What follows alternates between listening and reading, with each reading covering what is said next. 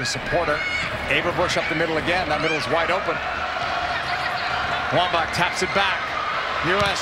shoots it. It's deflected, and another goal for the United States. It's Morgan Bryant. UVA is thrilled. There's so many wonderful parts of the build-up we're seeing the end at Wambach. Such a good playmaker, knows when to lay it back, play the way she's facing.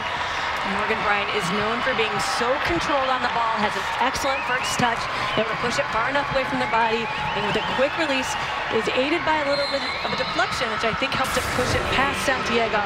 But what a way to come into. This game is giving so much confidence.